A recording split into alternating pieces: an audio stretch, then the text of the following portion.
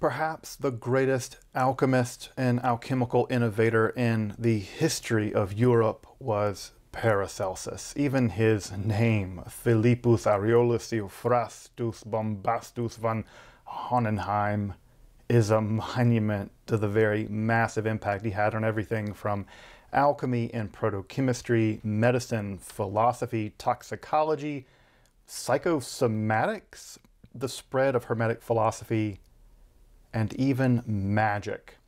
The reputation of Paracelsus as a magician flowered after his death, though, much like Agrippa, the taint of black magic followed him like a dark shadow. In fact, while Paracelsus certainly believed in the power of magic, his reputation as a practitioner of the magical arts actually rests on a single work ascribed to him following his death, the Archidoxis of Magic, known in English as Of the Supreme Mysteries of Nature. What was Paracelsus's attitude toward magic? And to what degree does this rather wonderful little volume of alchemy, occult philosophy, talismanic, and astrological magic actually reflect the real views of the historical Paracelsus? Let's explore a wonderful textbook of Paracelsian magic. If you're interested in magic, Hermetic philosophy, alchemy, Kabbalah, or the history of the occult, make sure to subscribe and check out my other content on topics in esotericism, including very curated playlists. Also, if you want to support my work of providing work like this, accessible, scholarly, and yet completely free content on topics in esotericism here on YouTube, I'd hope you consider supporting my work on Patreon or with a one-time donation via PayPal. You can find those links below, and your contributions, your support makes this channel possible. I really appreciate it. Thank you. But now, let's turn to a Paracelsian manual of magic, the Archidoxis of Magic, or Of the Supreme Mysteries of Nature. I'm Dr. Justin Sledge, and welcome to Esoterica, where we explore the arcane in history, philosophy, and religion.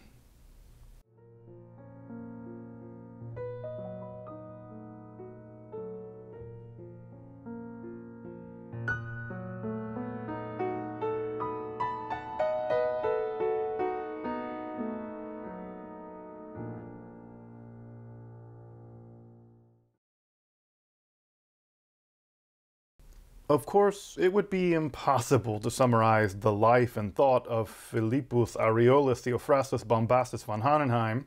I'm going to keep using his full name as much as I can, but you probably know him better as Paracelsus in this episode. In fact, I plan to eventually do an entire series on his life and thought, so it's no exaggeration to say that the Swiss-born physician, philosopher, alchemist, and general complete maverick thinker Paracelsus dramatically shaped the direction of European alchemy, chemistry, medicine, and Hermetic philosophy more generally.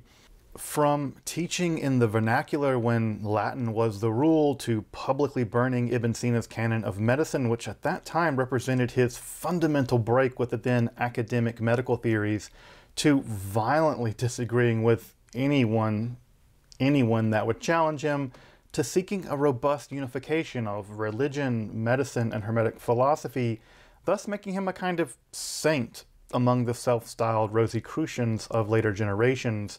Paracelsus can be amazingly equally upheld by modern pharmaceutical chemists and occult spiritualities as a direct forebear.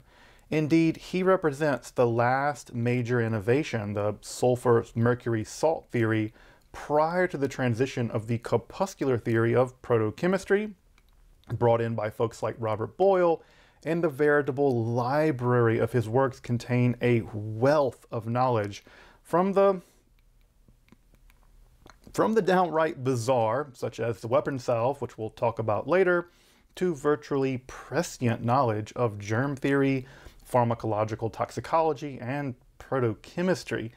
In many ways, you can kind of think of him as the Martin Luther in the fields of medieval medicine and alchemy.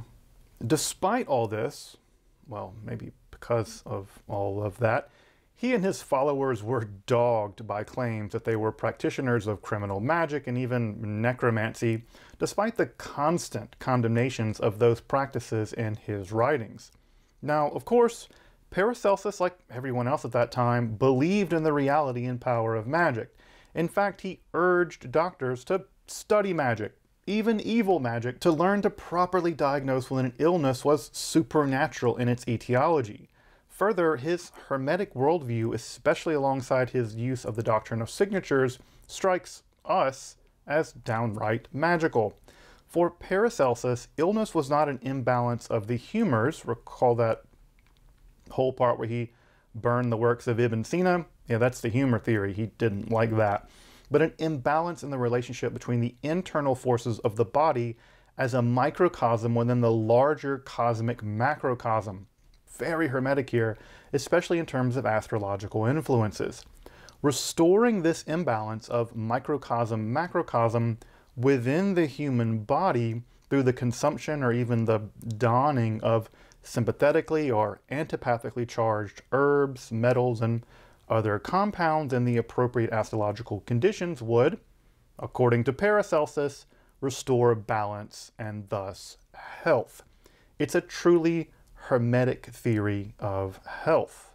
Now, Paracelsus's medicines could also contain mercurial compounds and antinomy, among other, let's call them deleterious substances. But the break with the Galenic Ibn Sina humor balancing theory, bloodletting anybody, was truly decisive in the history of medicine. Of course, sometimes these imbalances were also caused by sorcery and had to be combated with what certainly appears to us to be magic, including astrologically charged metallic lamens or talismans worn on the body which resist such necromantic or otherwise bewitching forces. Though, again, for Paracelsus, he would resist that he was engaged in any form of nefarious magic. Rather, he was just employing the occult forces of reality itself precisely to resist the machinations of necromancers. Episode band name alert: The Machinations of the Necromancers. Despite his protestations, Paracelsus, like his near contemporary Cornelius Agrippa, would be hounded by claims that he was a necromancer, and this reputation only grew following his death when he couldn't scream at Christendom in literature to say he wasn't one. This reputation of Paracelsus as a sorcerer of any kind actually only rests on one text, the Archidoxis of Magic, or the Archidoxis Magica, known in English as Of the Supreme Mysteries of Nature. Of course, this is where things get rather complicated. This work first appears in the 10th and final volume of the works of Paracelsus, printed in 1591 by Johannes Husa, who expressed his own doubts that this was even really written by Paracelsus at all. Though the title of the work is clearly a callback to an actually authentic work of Paracelsus, the medical text Neunbucher Archidoxis, written sometime around 1526 and printed in 1567. The text was eventually translated, kind of, and included in the 1656 compendium of Paracelsian works by Robert Turner, as Of the Supreme Mysteries of Nature. Turner kind of weirdly divides the text up into three parts. There's a Secrets of Alchemy, there's an essay of occult philosophy, there's a section he calls Of the Mysteries of the Signs of the Zodiac, followed by a brief text on the transmutation of metals. It's those later texts that are actually the Archidoxis of Magic.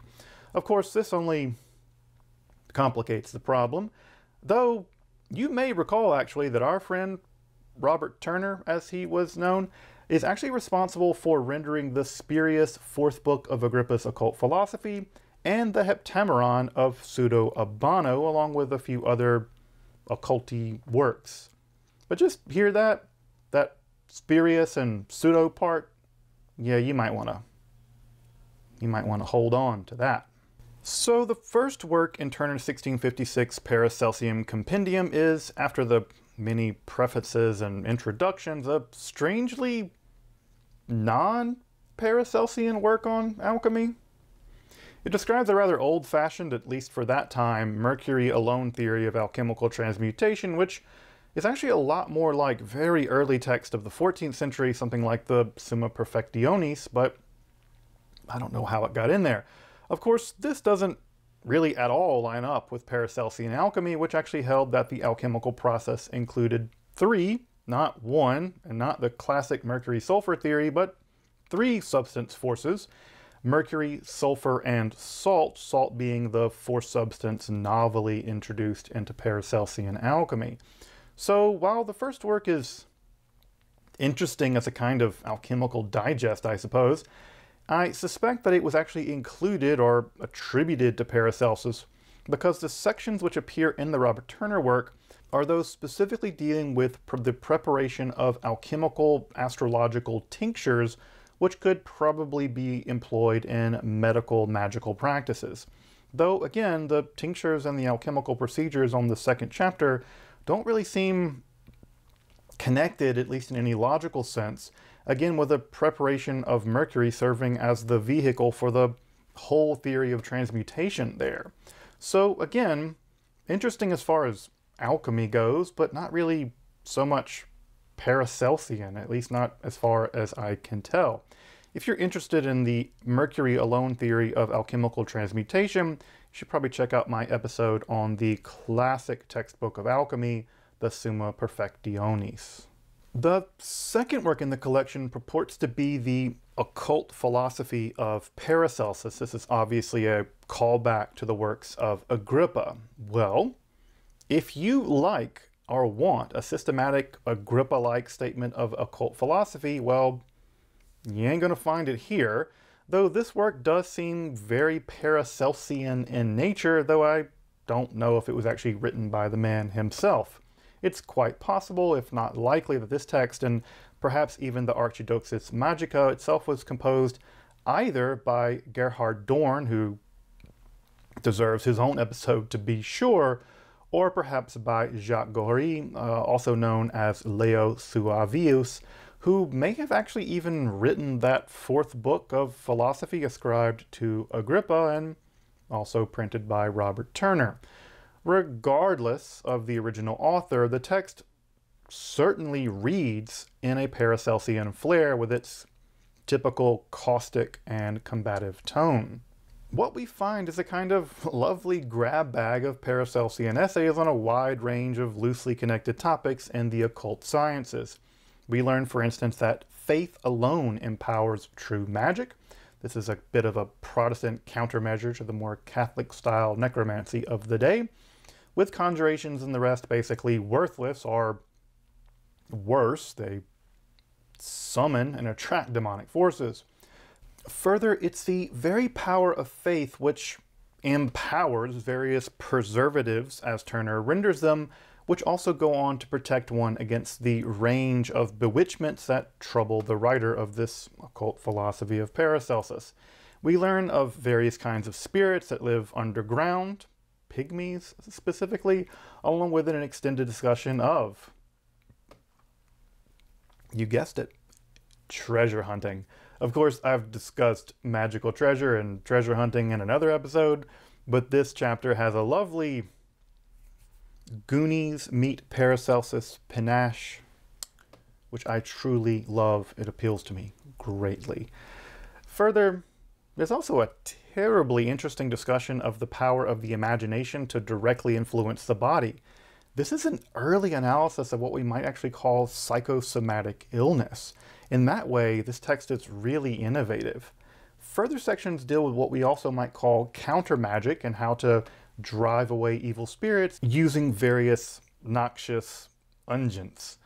Overall, it's again clear that this section, while dealing with hidden or occult forces from a Paracelsian perspective, is by no means a systematic occult philosophy.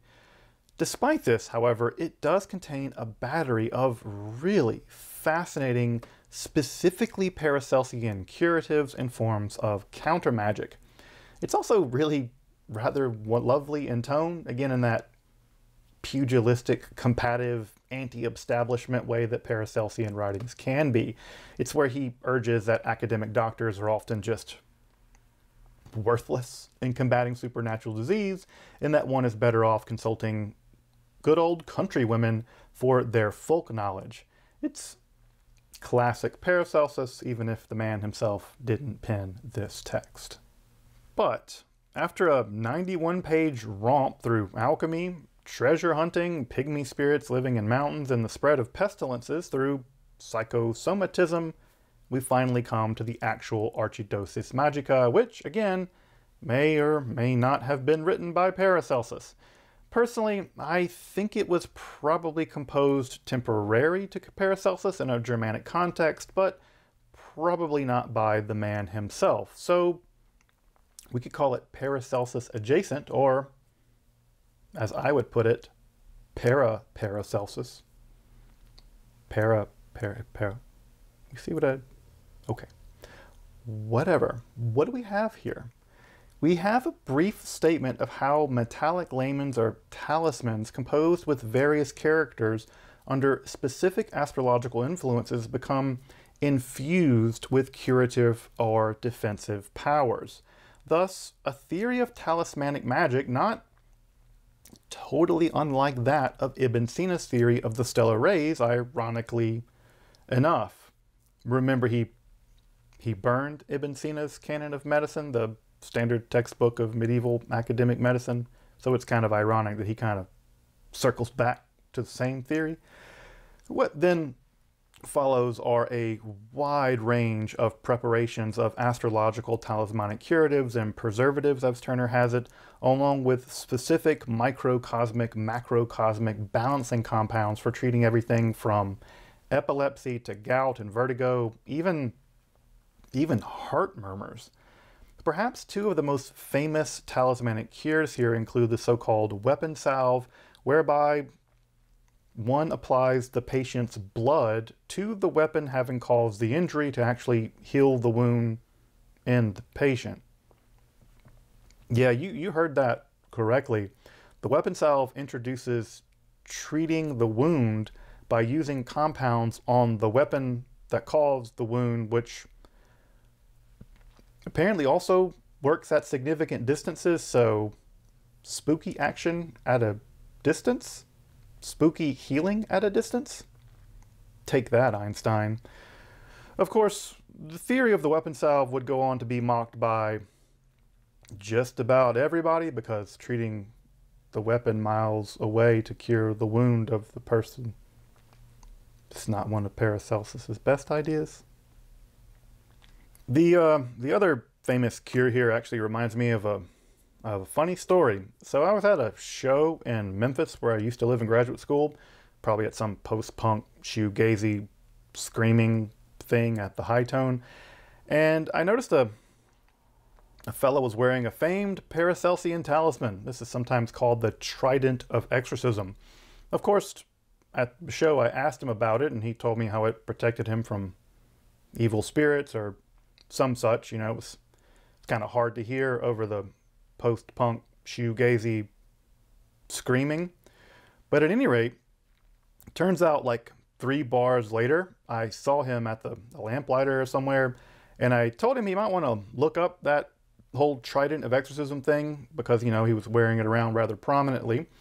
So to prove me wrong, in a pretty crowded bar, I think, he looked it up on his phone and read it aloud to folks at the table we were all sitting at. Then, yeah, it's a treatment for erectile dysfunction and has basically nothing to do with the exorcisms or evil spirits. Yeah, it's Paracelsian Viagra. Sorry, would-be Frater Potens Semper at the lamplighter all those years ago. I don't know if you're watching, but you kind of played yourself in that moment. You can apparently still buy these Tridents of Exorcism at various online occult shops as I was looking, so I guess if you suffer from ED, there's the Trident. Otherwise, you might want to get another cool, edgy-looking occult pendant, though. Yeah, I have to say, he and everyone at the table had a good laugh, but I wonder if he kept wearing the trident of exorcism after that. Well, tridents which support the members of generation aside, the next section deals with the preparation of a pretty wide range of talismans specifically linked to astrological magic for their use in various kinds of healing powers that cover a wide range of maladies.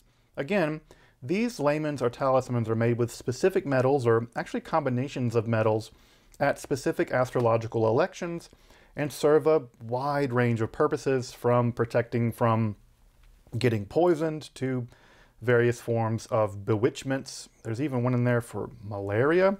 Further sections deal with other lamens for dealing with sheep and how to keep flies out of one's house during the summer, which seems kind of silly, but it would actually be pretty useful for a doctor at that time, who probably spent a good chunk of their time cutting stuff off of people. Further, we find a final chapter which is a really interesting tabular system for calculating astrological elections for engaging in the transmutations of metals, along with a final grab bag of Paracelsian cures. Of course, the relation to astrology and alchemy is long and storied. Sometimes alchemy is just called astronomia inferior. Pretty sure John Dee refers to it as such. But these elections are of interest for those who want to astrologically time their contributions to the great work, though I think that they're probably now out of date given the precession of the night sky, but I'm pretty sure folks can work that stuff out. That's just like math. Again, if you do achieve metallic transmutation aided by content here at Esoterica, I'm gonna need you to hit me up. That's not a joke, y'all. I'm serious. I need the money. If you make gold, holler at me. Sadly, the text actually breaks off here, whereas the original Paracelsus, or Paracelsus, as I'm going to keep referring to them, that text actually goes on to describe further sigils and talismans, the compositions of metals, and their magical natures. There's even detailed discussions of planetary magic and further sigils of planets in the form of numerical magical squares, very similar to those found in Agrippa. The chicken and the egg question about where they came from. Why books 5, 6, and 7 of the Archidoxis Magica don't get translated by Turner isn't clear to me. The complete mess of early modern printing probably, but it's really a pity. They certainly further the agenda of combining a Paracelsian medical, alchemical, and magical theory on both the terrestrial and astrological registers. Of course, those sections can be consulted in the original, though the Fraktur type, along with the early modern quasi-Swiss German, does not make it easy, to be sure. Regardless, the Archidoxis Magica attributed to Paracelsus is important for its influence on our concept of Paracelsus as a sorcerer, in addition to all the other things he was, in fact, whether he was or wasn't a sorcerer. And the text, with some exceptions, does give us a really important glimpse into late medieval magic in a specifically Paracelsian mode, along, of course, with a healthy dose of alchemy, astrology, and medicine. So much of the Esoterica. It's wonderful. In this way, it's a lovely text, especially for those interested in the history of talismanic, planetary, and astrological magic more generally. Sadly, there's no modern English edition, as I've noted. Even the Turner edition is missing about half of the original text, though you can find the English translation online for free at the incredibly wonderful Esoteric Grotto and in print with an introduction by the inestimable Dr. Stephen Skinner. Of course, I'll include a link to the original printed text if you want to consult it. Like I said, you'll need to be able to read Fraktur and early modern German. Though a great grab bag, it's like a Paracelsian grab bag episode of Paracelsian text, can be had in Goodrick Clark's Paracelsus The Essential Readings, which also includes some of the Archidoxis Magica and selections from other spurious Paracelsian magical works. One of the better studies of Paracelsus is Webster's Medicine, Magic, and Mission at the End of Time. It's a really good one, by the way.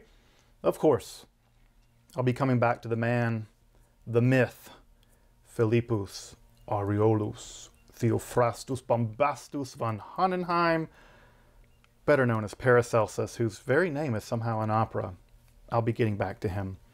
Until then, I'm Dr. Justin Sledge, and thank you for watching Esoterica, where we explore the arcane in history, philosophy, and religion.